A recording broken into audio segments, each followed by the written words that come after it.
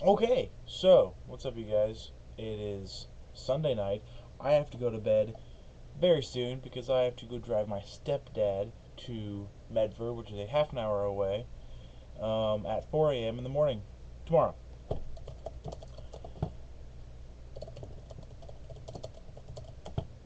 Um, Basically, I've been in a great mood since yesterday evening. I got a little tired today and I was a little down, but that's okay. That's over with. I'm still tired, but I'm better. Like I'm not in a bad mood because of it. So last night I started to reread the Seven Spiritual Laws of Success by Deepak Chopra. Now, some of you may know his writings, some of you may not. I don't know all of them by any means. I only know this one. I want to get into more, but this is the first one I have of his.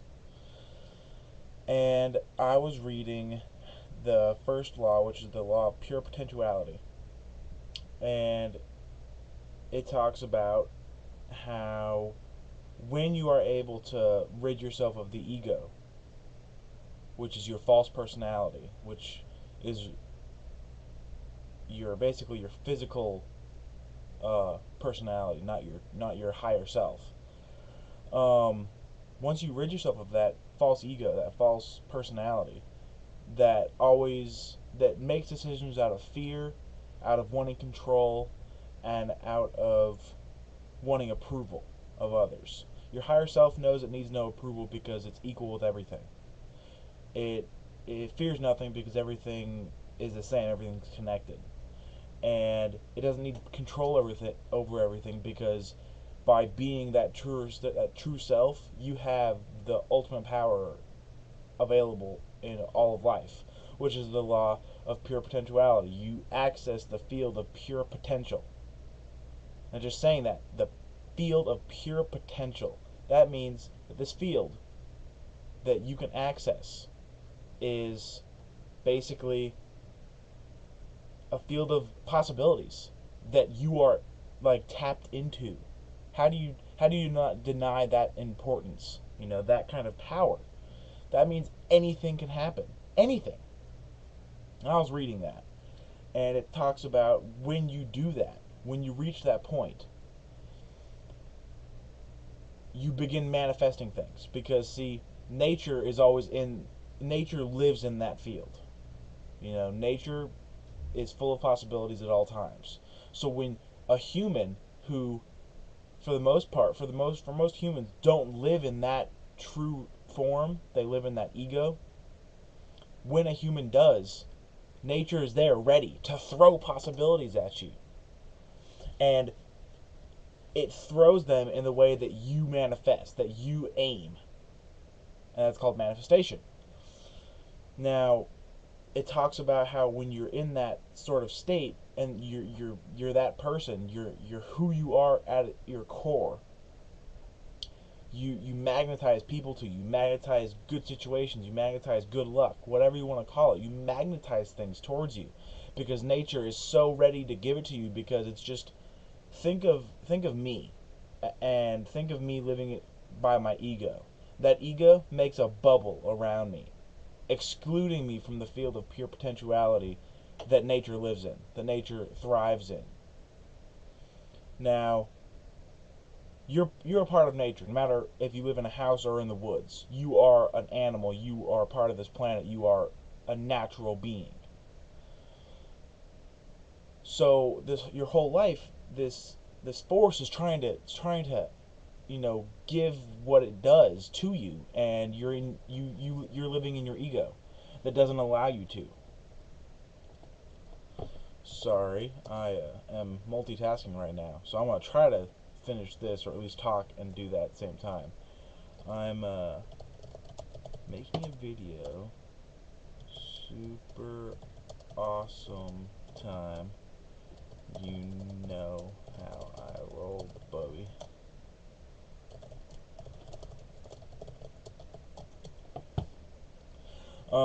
Okay. So, once you're experiencing life in your true form, in your true self, or through your true self,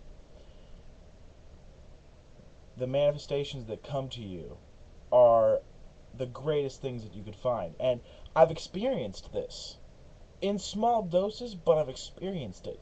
That adventure that I had in Phoenix, where I was completely myself, I had no fear during that time. I was not looking for any approval. If someone disagreed with me, I didn't care. It was like, okay, well that is your truth, and I completely accept it because this is my truth and this is what's true to me. I had no worries about if they approved of mine or not. And I had absolute no problem giving up control. If somebody else wanted to talk, I would let them talk. And as soon as they were done, and I listened and I rebutted to what they said, or responded to what they said, I was ready to talk again. It was just back and forth. And by doing that, by giving up those three things that the ego wants, I completely dropped every barrier.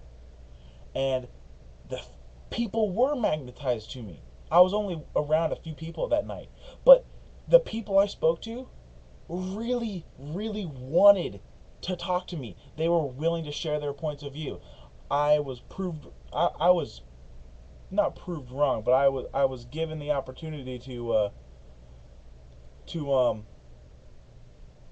disregard the stereotype of blacks. Okay, I'm not a racist person. I don't really care about race. It doesn't matter to me. There are people in every race that make every race look bad. White hicks who are white supremacists who want to kill every other race make me look bad. I don't like that. There are black people who make black people look bad. There are Mexicans who make Mexicans look bad. It doesn't matter. There's good in everyone, and some people decide not to show that, and they decide to show the opposite, which is that's their thing, that's their deal, that's their life. But I was talking to this guy across the way from my friend's apartment, and he was black, and he ended up having some great opinions, and really elaborated on what I was talking about. And this is the kind of stuff I was talking about, very deep, very insightful things that most people don't think about on a regular basis. I was perfectly fine with it. I loved the fact that he was proving that stereotype wrong. And my friend who I was with, she said numerous times that she was just so sorry she couldn't talk more, but she was just absorbing everything I said because it was just, she just could not get enough of it, and I didn't even care. Like, that approval of hers didn't matter to me. It felt good, but it didn't affect me. It didn't feed that ego. It was just simply a statement that I took into the conversation, and then I continued. And this book, I read this first law before, and I hadn't experienced it in this like magnitude yet. And it was amazing to reread that now that I've experienced it. And I almost jumped out of my seat. In fact, I did. I danced around the RV. So, that was my last night, which was fantastic. And there's another thing that I'm going to talk about in my next video. It says to practice silence. Now, silence meaning basically no outlets. You don't write, don't read a book, don't watch TV, don't get online, don't get on your phone, don't speak. Don't have any communication. Okay, just be for extended periods of time.